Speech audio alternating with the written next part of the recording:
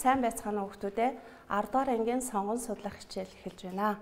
За өнөөдрийн хичээлийг пенициллийн үйлдвэрлэх явц, пенициллийн антибиотикт хэрхэн нөлөөлөх вэ гэдэг тухай судалнаа. За биотехнологи гэдэг нь биологийн процесс дээр суурилсан үйлдвэрлэлийн процесс бөгөөд хэрэглээний шинжлэх ухаан болох талаар бид нар өмнө судалж үзсэн. За биотехнологийн үндсэн судлагдах материал бол бичил биетэн байдаг. Тэдгээр бичил биетнээс гаргаж байгаа үйлдвэрлэлийн бүтээгдэхүүнээс пенициллийн үйлдвэрлэл буюу антибиотикийн үйлдвэрлэл нь чухал байрыг эзэлдэг. За өнөөдрийн байдлаар 8000-аад нэр төрлийн антибиотикийг үйлдвэрлэлийн аргаар гаргаж авсан. Түүнээс хамгийн анх гаргаж авсан антибиотик бол пеницилин юм аа. За пенициллийн антибиотикийг ямар биеэс нийлэгжүүлж авч болох вэ хүүхдүүдээ? За бүгдээрээ эргэцүүлж бодоорой. За дараах биетүүдийг харуулъя. Нян, мөөгөнцөр, игэл биетэн. За эдгээрийн алиас пеницилин гэдэг антибиотикийг нийлэгжүүлж болох вэ? За энийг мэдхийн тулд хэдүүлээ дараах үсэнхтийг харъя. За бичил биетний 3 омог пеницилин гэдэг антибиотикийг нийлэгжүүлдэг юм байна. За нийлэгжүүлэгч омгийн нэр нь пенициллинум хрискенум, Aspergillus noodlians, Streptomyces cavalierus гэж.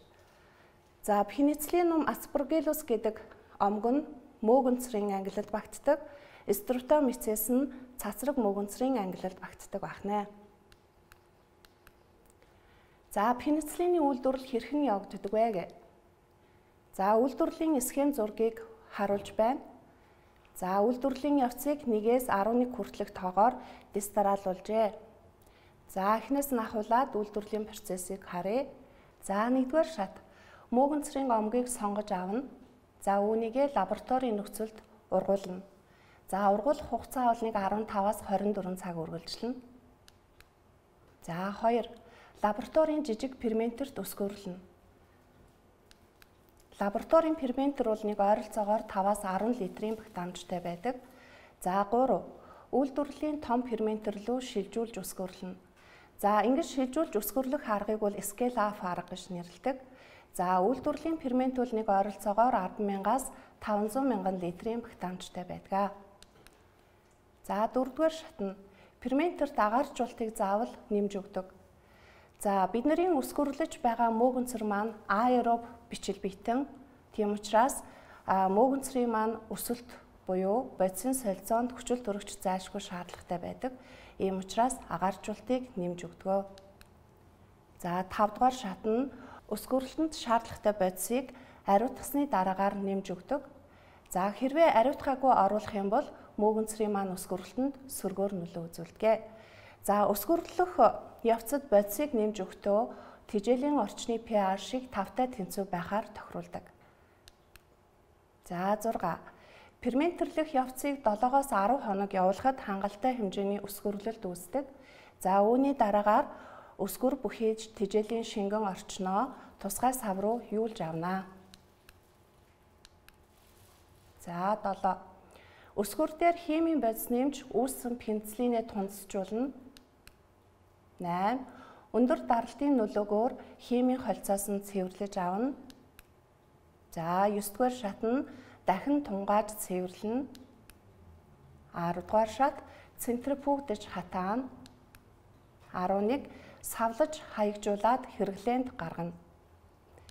За өнөөдрийн ферментэрлэх процесс маань 7-оос 11 шатаас бүтсэн бөгөөд эхний 1-ээс 6-р шат нь өсгөрлөх процесс, 7-оос 11-р шат нь цэвэрлэх үе шатаас бүтэж байна.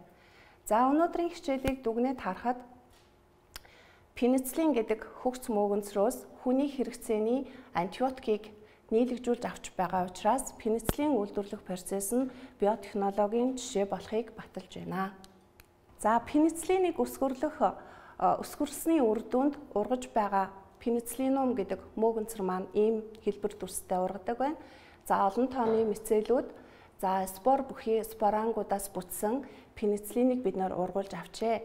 За үүнийг талсжуулаад, хаягжуулаад хэрэглээнд гаргаж байгаа хэрэглээ маань энэ байна.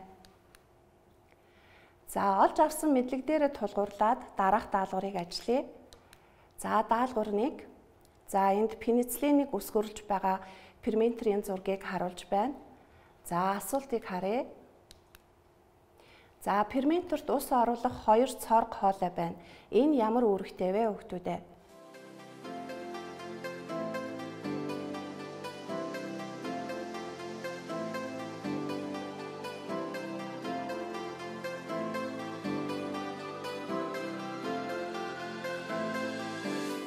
За хариултыг харъя.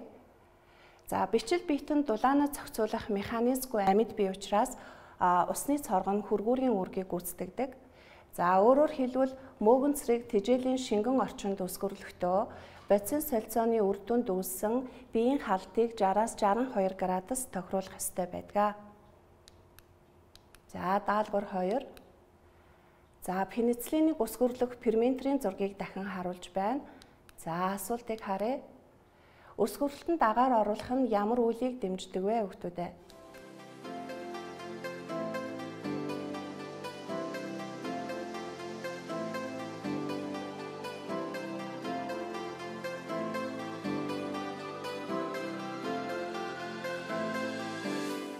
За хариултыг харъя.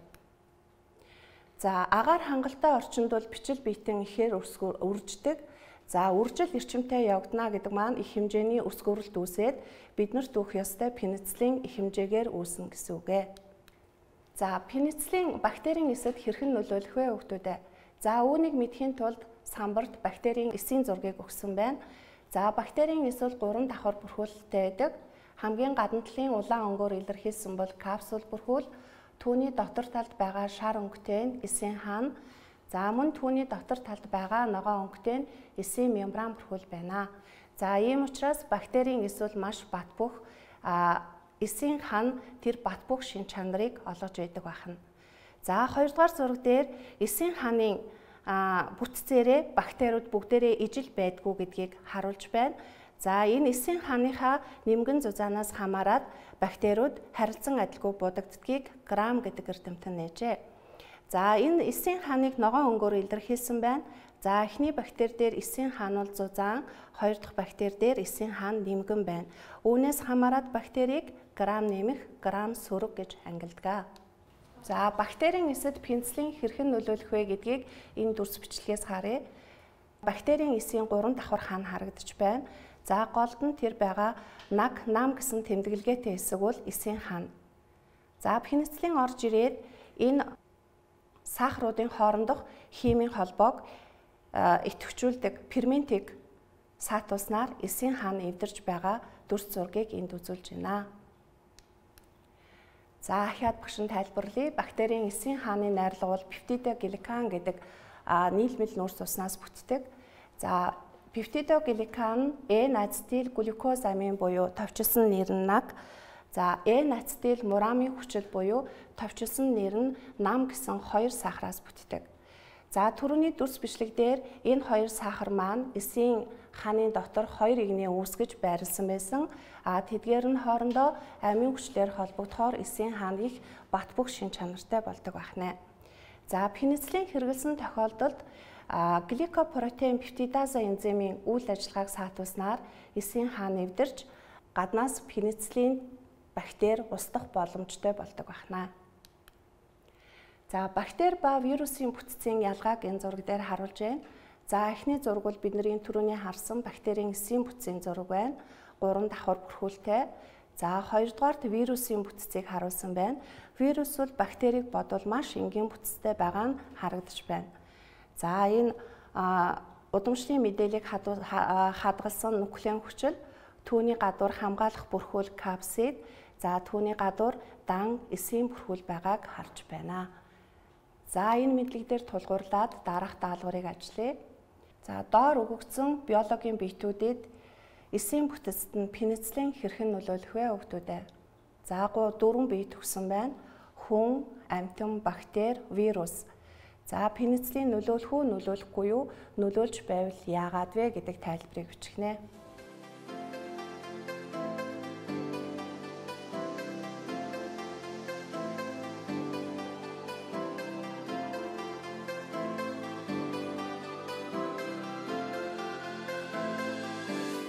Хариултыг харъя. За хүн амьтан вирус пенициллин нөлөөлөхгүй гэдэг хувилбарыг сонгосон байна. Бактерийн нисэд бол нөлөөлнө. За тайлбарыг юу гэж бичих вэ гэхээр хүн амьтан вирус маань эсийн ханд байхгүй учраас түүнд пенициллин гэдэг антибиотик огтоос нөлөөлдөггүй байх нэ. За гэрийн даалгавар.